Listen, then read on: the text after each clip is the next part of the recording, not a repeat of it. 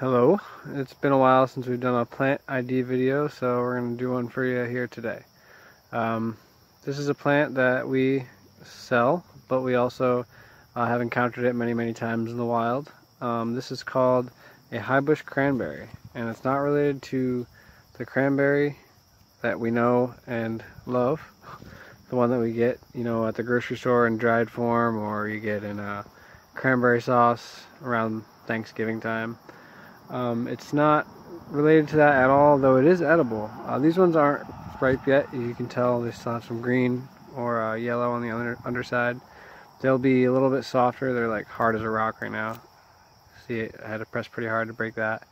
They'll be ripe kind of late fall, even into the winter. They hang on to here. These are not them. These are nanny berries. This will be a different video. But a way to identify these is, you look at the leaves, they're pretty distinctive. They almost look like maple leaves. And they're pretty distinctive. And obviously these big red berries, not huge, but they're pretty big. These also have, while they're flowering in the early summer and spring, they've got flat clustered kind of white flowers. Almost look like Queen Anne's lace, but not quite. And this is in the Viburnum family. So, as you can tell, it's probably about 6 feet tall, maybe a little bit less. It can grow up to about 15 feet. These other red berries that you see kind of over here, these are not them either. This is a honeysuckle.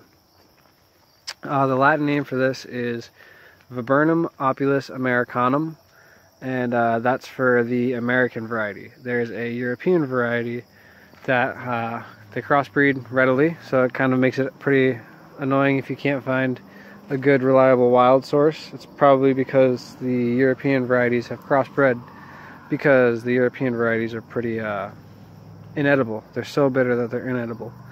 These are bitter like a cranberry, but they're not inedible. The only really way you can tell between the American and European varieties is the taste.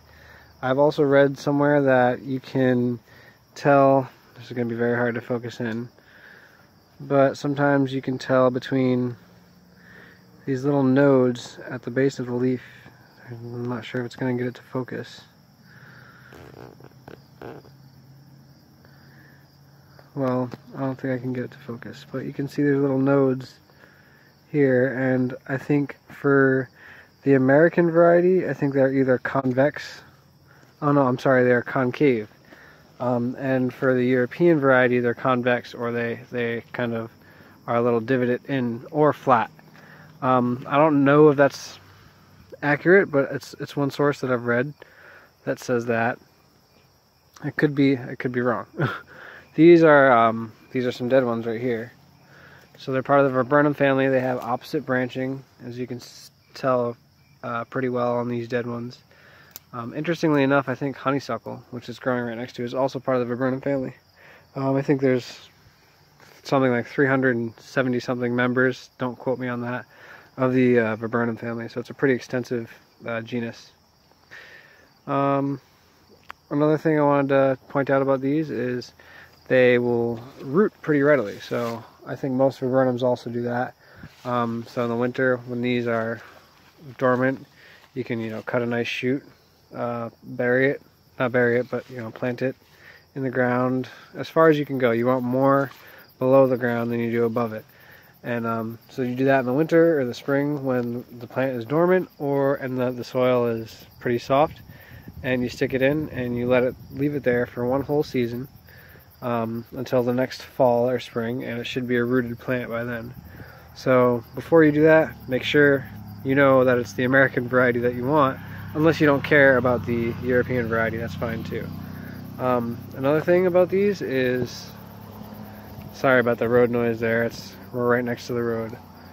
Beautiful view, but right next to the road.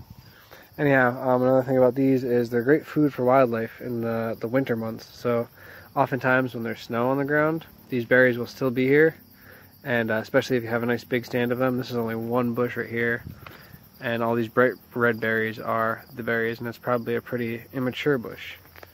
If I had to guess, maybe 4 or 5 years old, maybe less. But yeah, birds love these things in the winter because there's not much other food in the winter. So these will still be bright red when there's snow on the ground. You can tell them from pretty far away, and they're even good for us to eat in those months. So they're good wild food if you're in the winter, kind of roughing it out there. We've made, cranberry sauce with these when you can find enough of them. We also mix that with Japanese barberry, which is it's an invasive species, but it has edible berries that we can make another video on too. So yeah, this is Viburnum opulus americanum, otherwise known as a highbush cranberry. Thanks for watching. Hope you enjoyed it.